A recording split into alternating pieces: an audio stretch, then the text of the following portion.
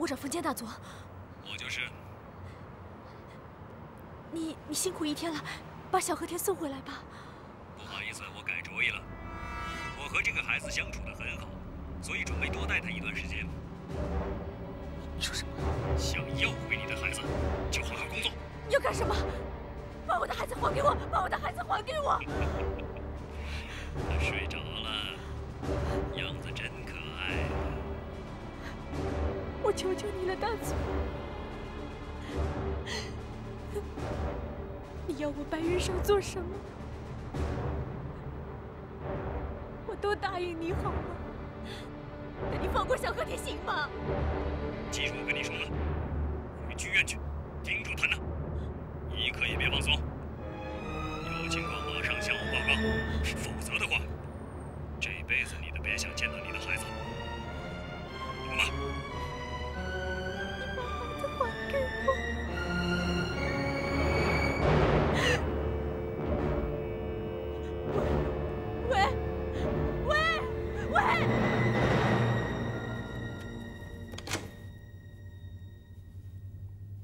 哦，你在这儿啊？怎么还没睡啊？没什么事，想跟你随便聊聊。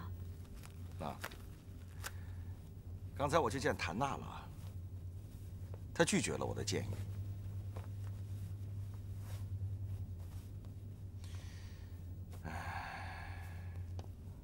你看见了吧？虽然我们和中国是盟国，但是重庆的立场和我们在很多地方还是有很大的差异。我明白的。就算是这样，我的建议也是正确的。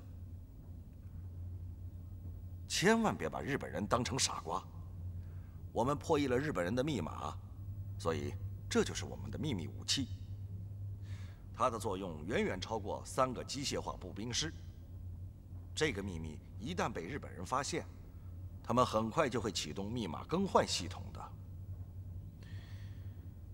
到时候我们就前功尽弃了。简，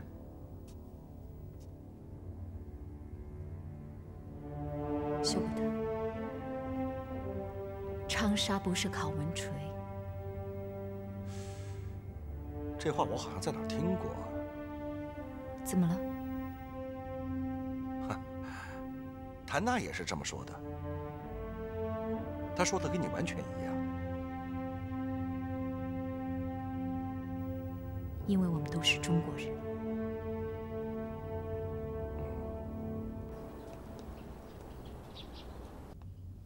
明天下午6点半，我会回东京一趟。下午6点半。明天白天我一天有安排，5点钟离开宪兵司令部。好的。我不在的时候，特高科的工作全都交给你。你说什么？怎么，有问题吗？大佐，虽然我在特高科已经工作了一段时间，但我毕竟还是个新人。我决定了，现在你是我在这里唯一信任的人。昨天于景和休伯特可把我吓住了。休伯特还给我打了电话，你知道他说什么？说什么？说你是双面间谍。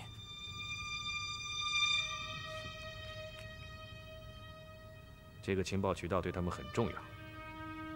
如果我们不是盟国的话，我估计他早把我给杀了。舒伯特这个老鬼，从来对于情报都是不惜任何代价的。哼！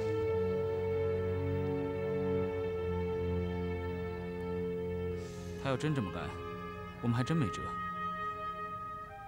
我们现在是在英国人的租界里搞情报，真跟他们闹翻了，往后的日子也不好过。对。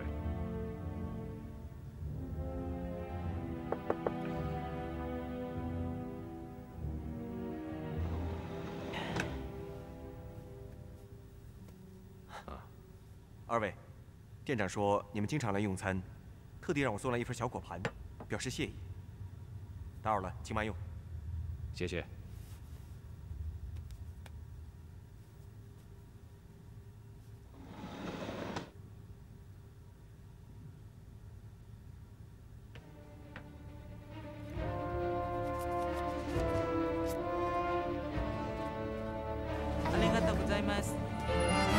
生什么东西？球员呢？什么？昨天丰田9元在这里撞见他，厨师原来是佐尔格拉姆扎小组的。丰田9元过去在东京破案时见过他，虽然这次丰田9元没有马上认出来，但已经开始回去查拉姆扎的资料了。这些日本人也真是的，不是冤家不聚头，东京的过节没了断，到上海也接上。这条渠道太重要了，没有了这家餐馆，我们很难再建立花粉情报的中转站了。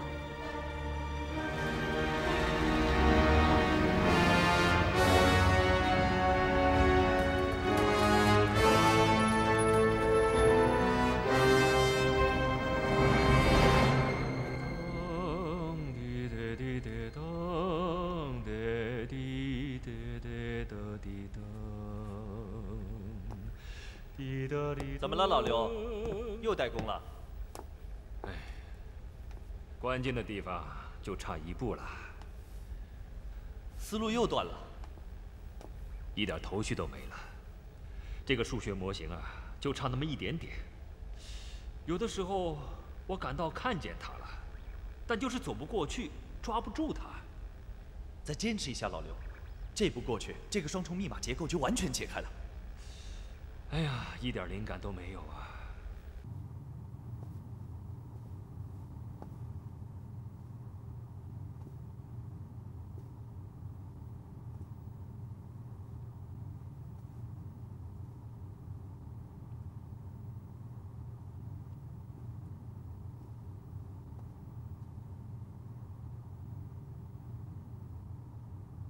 为什么那么早来？我想一个人坐会儿。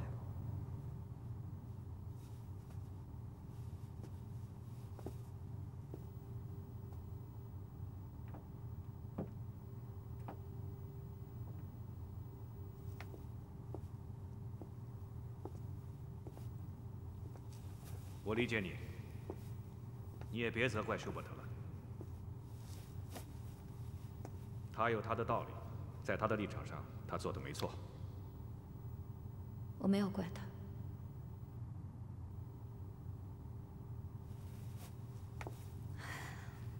谭娜，你知道我为什么喜欢舞台吗？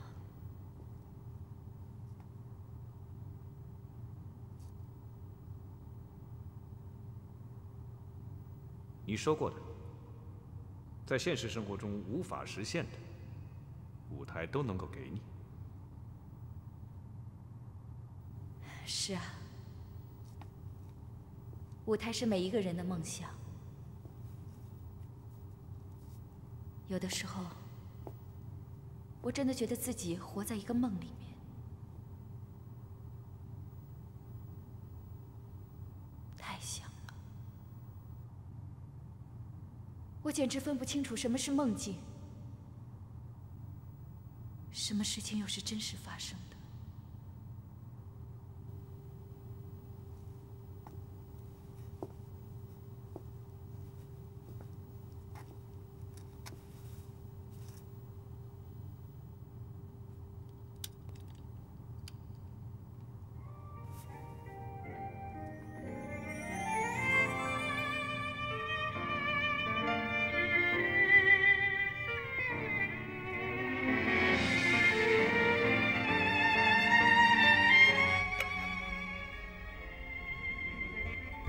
算了吧，老刘，听听歌，说不定灵感啊，自己就回来了。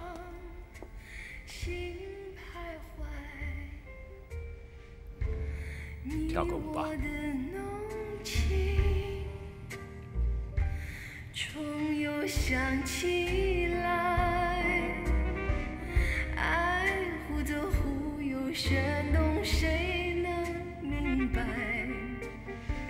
心痛的感觉还在。最疯狂的爱情，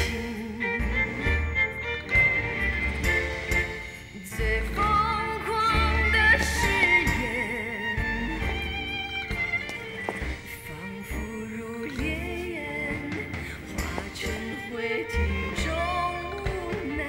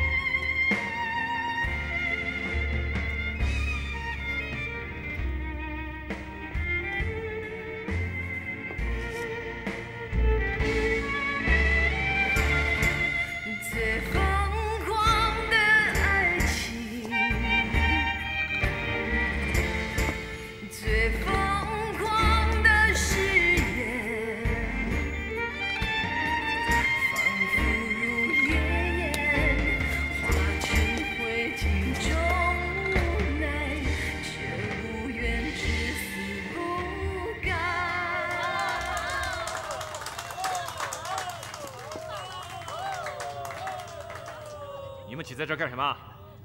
啊！没事情做了。把本子给我。啊！快点！哎！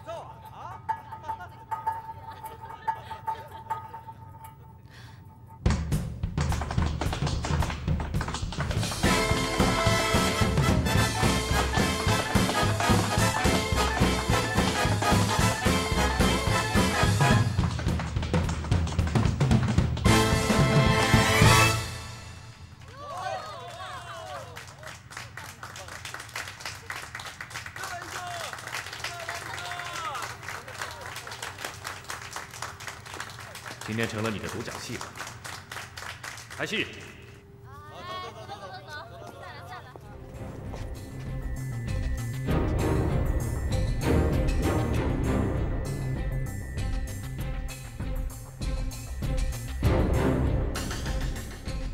哎，麻烦你去把于小姐叫下来。啊？叫她？对。这个数学模型的突破难点啊，关键就在她身上。 好，刘教授，您不是脑筋憋坏了吗？关键怎么可能在于小姐身上？我说你们呀，什么都不懂，一边站着去，一边站着去。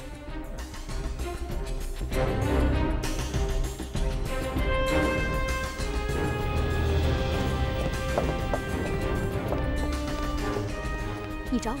对，就找你。有什么事吗？你能把刚才你跳的舞蹈再跳一遍吗？在这儿，楼上会听见的。哎，不要大动作。 就刚才那个节奏，比较快的那一段。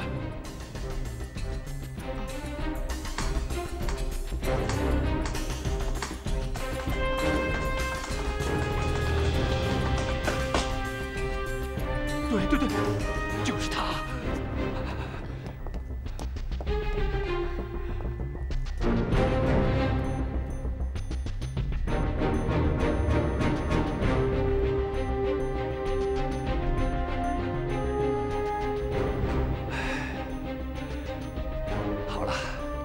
什么好了？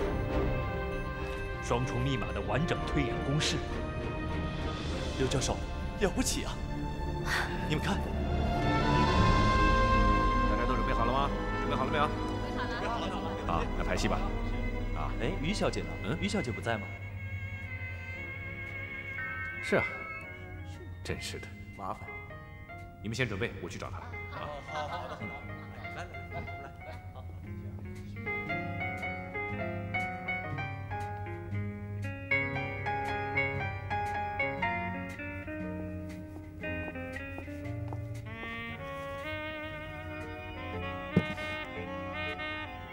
于小姐刚才的舞步激发了我的灵感。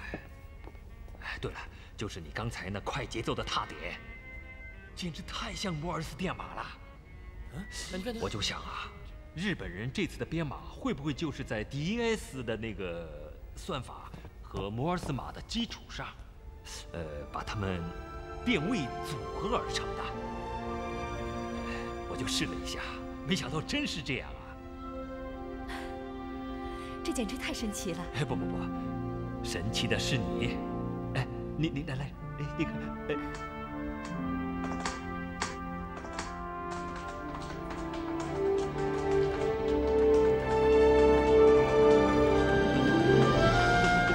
你看，就这样。摩尔斯码。对，刘教授，你的指法很熟练呢。哎，我是个新手啊，所有搞破译的人。 对摩尔斯电码是最了解不过的了。对，这是一个全新的联络方法，更隐蔽也更安全。用舞步交流，别人一定想不到。对，只有学过摩尔斯电码的人才能听得懂。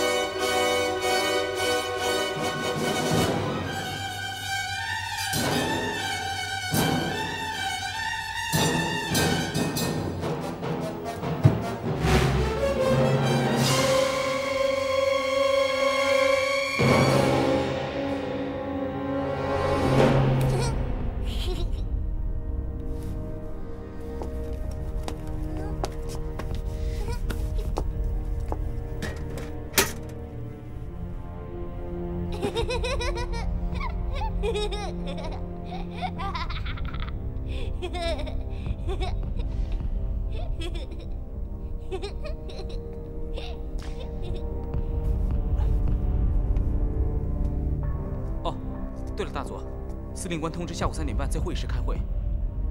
什么？开会？开什么会？不知道，不过部门负责人以上都要参加。知道了。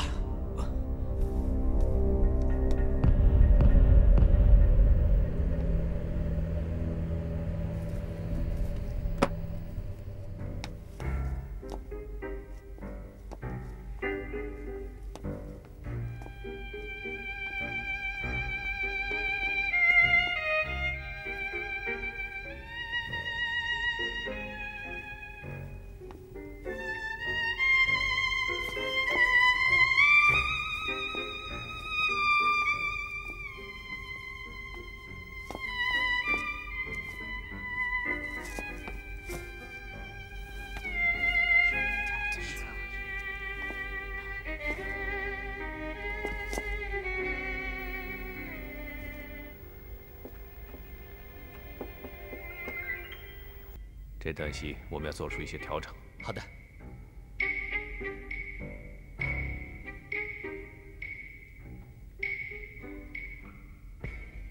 你在夜里消失，可我依然能在黑暗中找到你。我愿意为你付出一切。我要在眼泪消失前跳舞，在你消失前为你跳舞。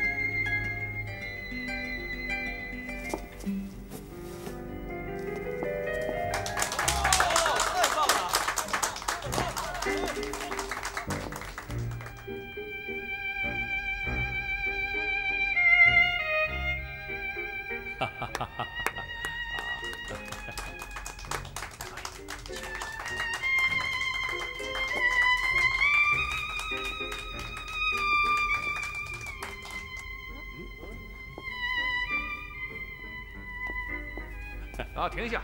哎，不要停，你们不要停，很好，继续。啊，我只是来看一下。坐，季会长，你要来看早点说呀。我弄一段完整的，现在是零零碎碎的，有什么看头啊？没关系，只要有大明星在，随便排点什么东西都是好看的啊！哎，继续啊！继续吧。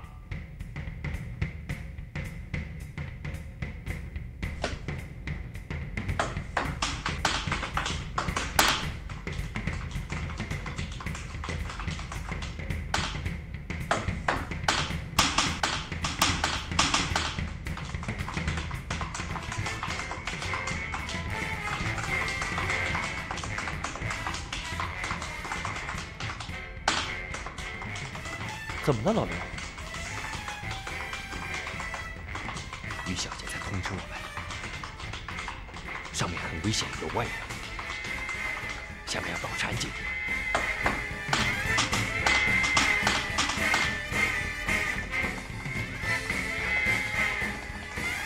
谭导演，谭导演，于小姐的舞步好像不对吧？哎呀，排练嘛，应该让演员自由的发挥，不用太拘泥嘛，是吧？对对对。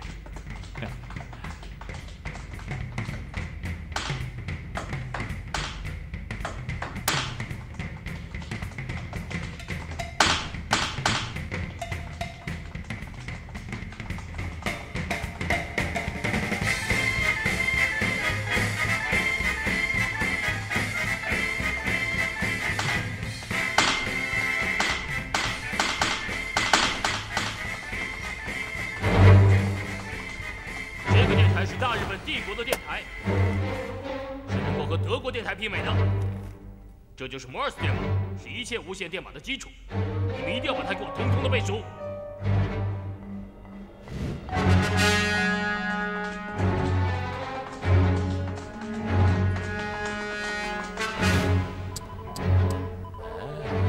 就是这样，按照我教你的。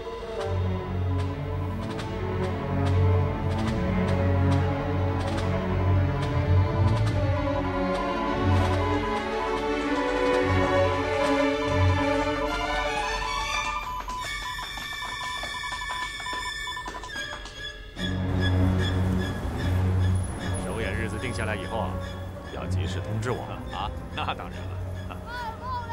请，走好。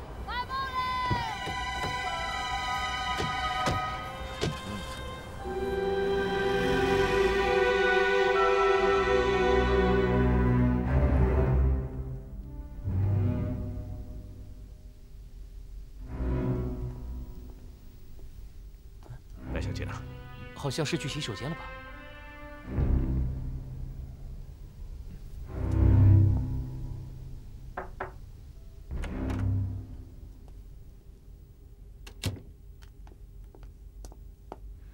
中川司令官，会议时间到了。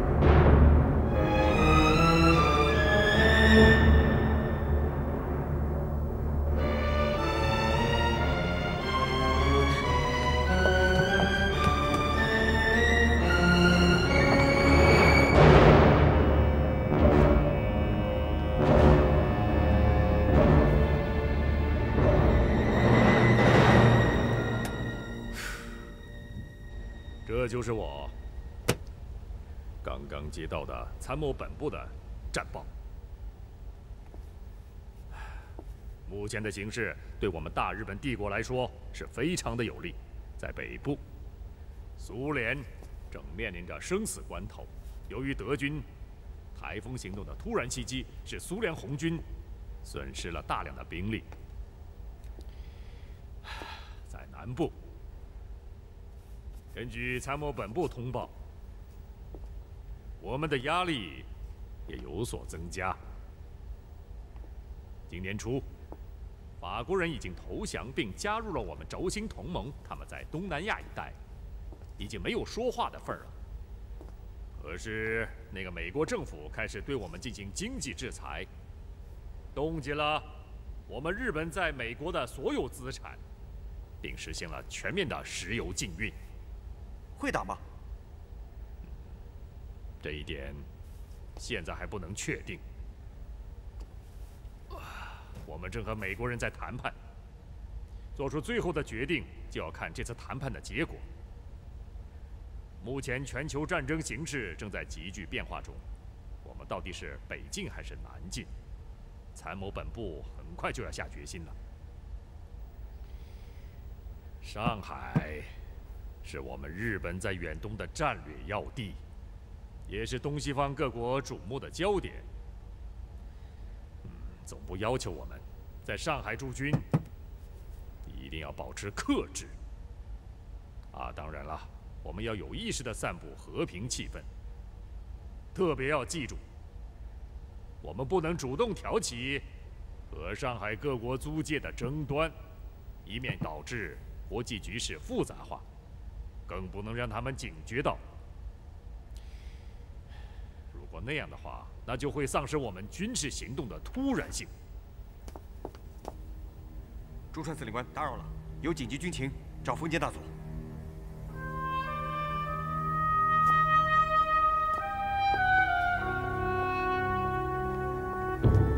大佐，东京几点？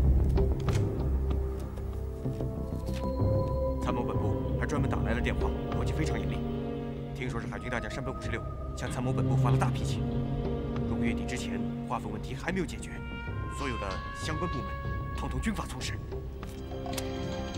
海军大将山本56，对。划分送出来的情报，难道涉及了海军部署？大佐，这些都是东京高层的绝密消息，我们无法知道。我明天下午回东京，从源头上重新搜索划分联络员。到时候我会到参谋本部去一趟，直接向他们报告进度。是。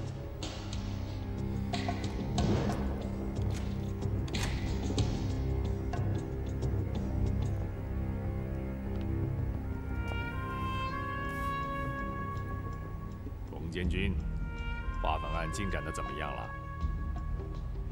有一些线索。好，参谋本部不喜欢这种含糊不清的表达，他们要的是具体的进展。有证据表明，这帮人和东京的佐尔格案子是有关系的。划分联络员很可能是拉姆扎小组的漏网分子。过几天我会回东京去一趟，把他们的案底都翻出来。几号走？过几天，时间还没有定。冯监军，一定要抓紧。东京已经催了好几次了，上海划分案的漏洞堵不住，我们就很被动。像我这个级别也不知道的高层决策都泄露了，我已经下命令了，宪兵司令部里的任何部门，他们都会配合你的。谢谢，我会抓紧的。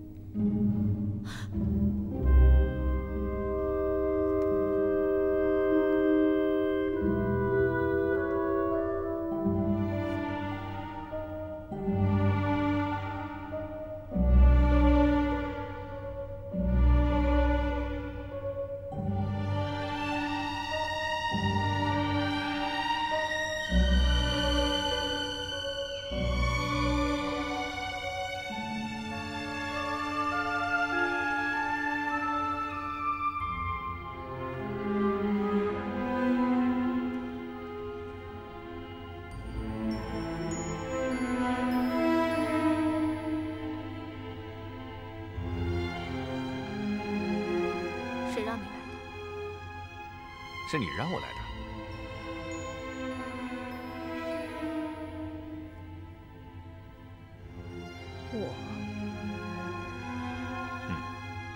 我什么时候让你来的？去年。就在刚才，在舞台下面。你还好意思说？今天排着戏呢，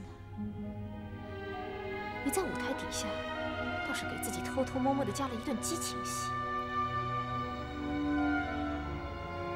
你还真敢说？那你到舞台下面，不会是为了看激情戏吧？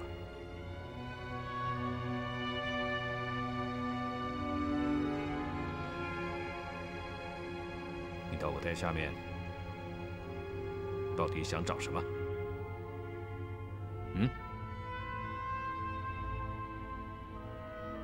打开天窗说亮话。我查过你。哼，你是满铁师范学校毕业的，但这一点你从来没有告诉过我。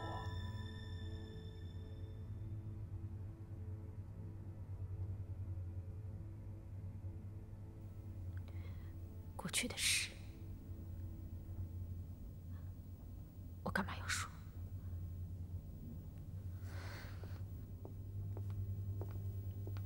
后来，你接受了宪兵司令部特高科特派员丰间久彦的指派，跟踪我，调查我，有这样的事吗？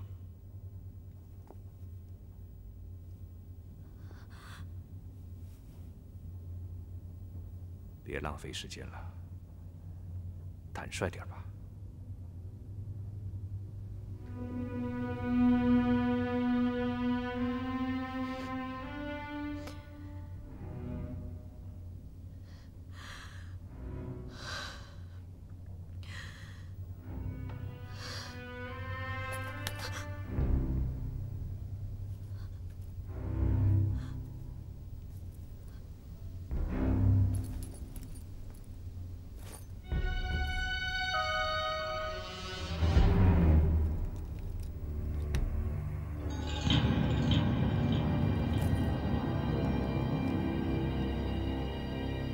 你是想找这个东西吗？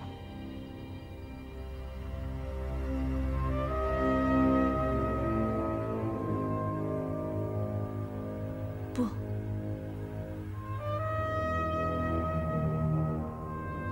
给我一支烟。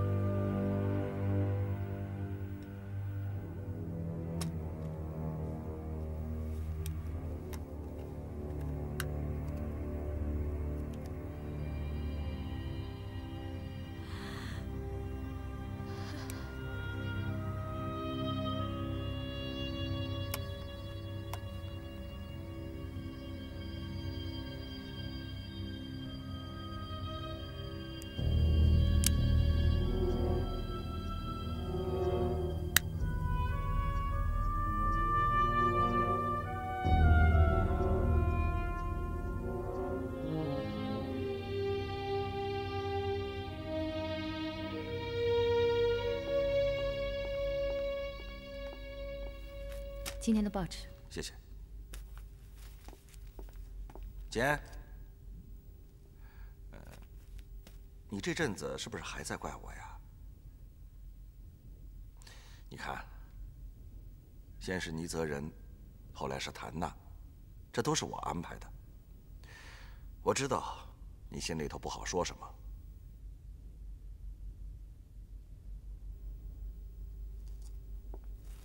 是的。是你让我承受了很多痛苦，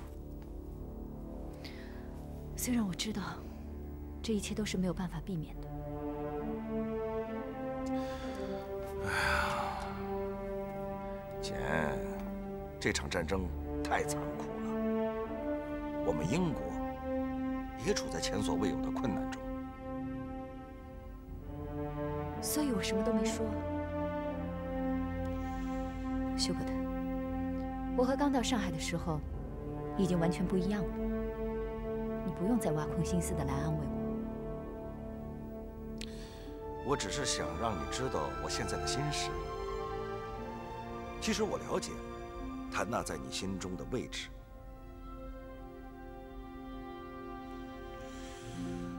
哎呀，我把你从香港弄到上海来，这真是一个错误。真的，我很后悔。也许是我老了吧。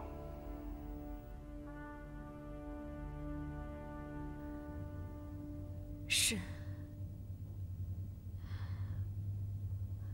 我是在为丰间酒业工作。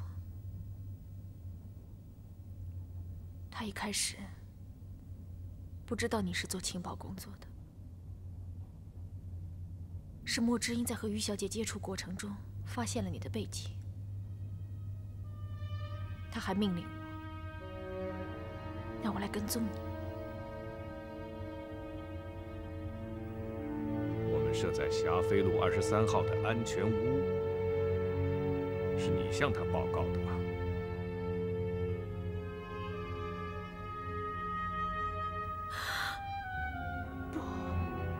不是。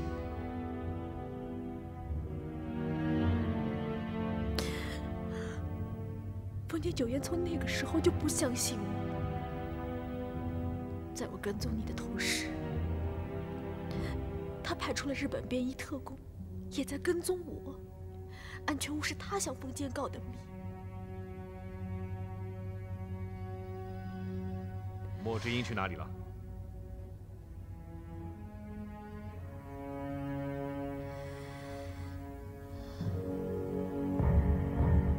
被我杀了。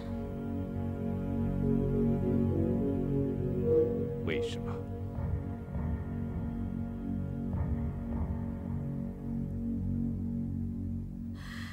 因为他发现了你，他让我出卖你，让我去向上面汇报，去丰间酒业那里汇报你的情况。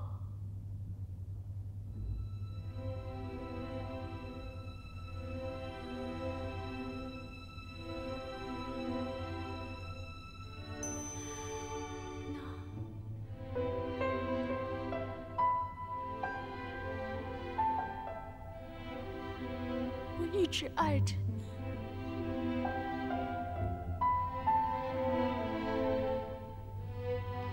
我一直想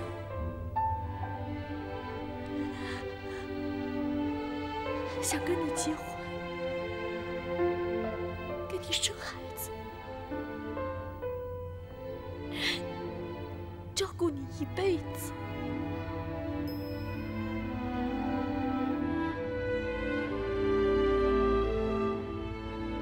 我是满天师范毕业的。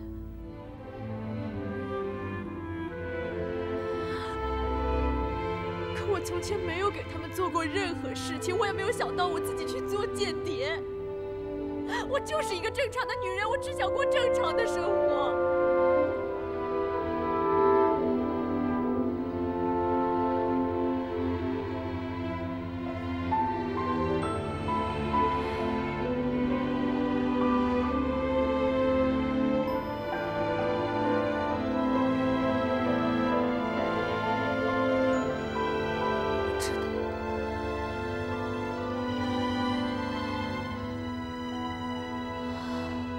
接受了丰间酒业任务的那一刻起，我就知道，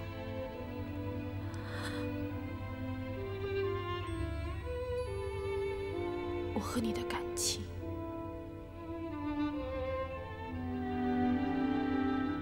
再也不可能了。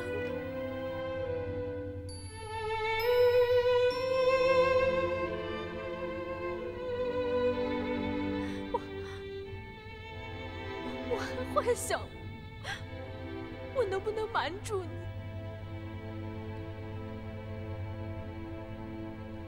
只是我没想到，